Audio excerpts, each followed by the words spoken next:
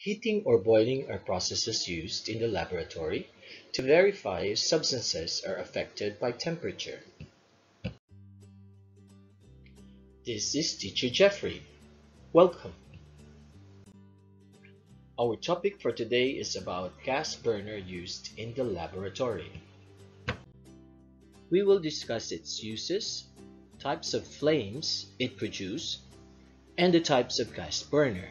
We will also include its parts and its uses.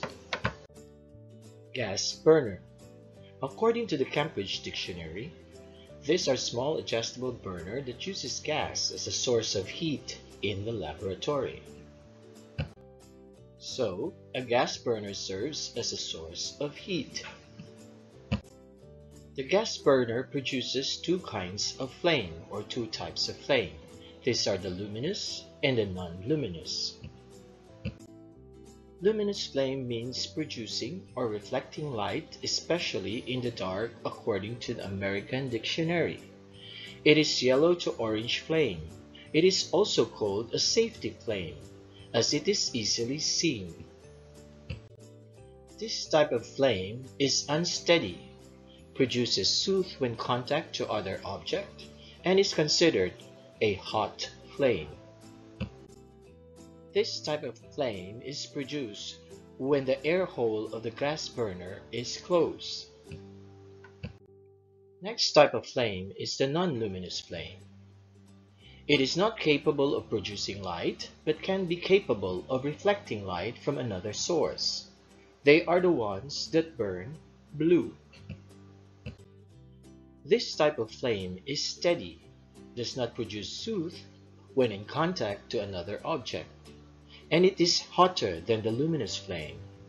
They are best for heating. This type of flame is produced when the air hole of the gas burner is open. The types of flame that we have learned are the luminous and the non-luminous flame. When are we going to observe such flames? When lighting a gas burner, make sure to close the air hole to have a safety flame, which is the luminous flame, yellow to orange.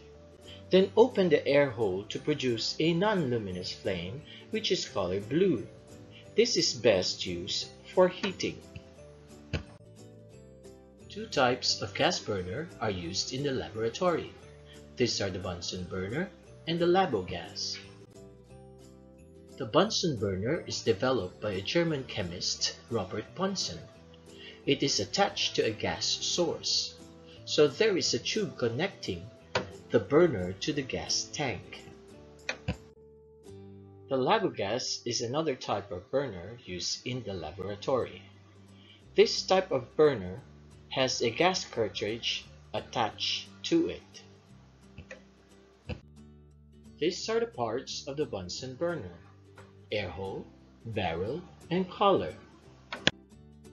These are the parts of the labo gas. We have the air hole, collar, barrel, gas knob, gas cartridge. Let us discuss the function of the parts of the Bunsen burner. We'll start with the gas knob. The gas knob, when turned, modulates the size of the flame, whether it be small or large flame. Collar. It is used to open or close the air hole to control the amount of air entering the burner. Air hole.